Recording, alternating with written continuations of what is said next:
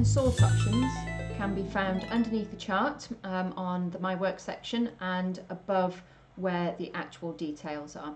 So if we click into here, you can see the sort by at the top, and you can sort by either planned order, which is the normal order and the default for all workers, as usually the order has been set by business admin, the due date, the distance from me, which is as the crow flies, the start time if you're using timed appointments, or the price. And this can be set as ascending or descending. The filter options show that you can filter by round, by service, by status.